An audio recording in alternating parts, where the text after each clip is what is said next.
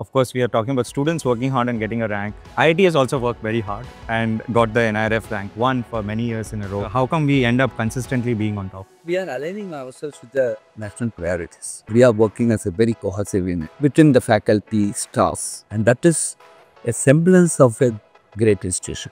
So that is something excellent about IIT Madras. The registrar, the deans, the HODs. At that level itself, multiple things get resolved.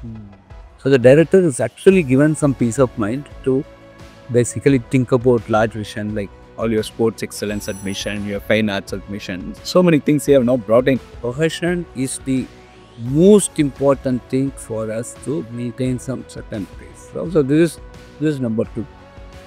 Number 3 is we had a strategic plan, and very interestingly, we did not make some other person write our strategic plan. The strategic plan was actually done by our own young faculty, preferably less than or equal to 45, so that when the plan gets implemented, they have another 20 years for implementing it and they own the plan.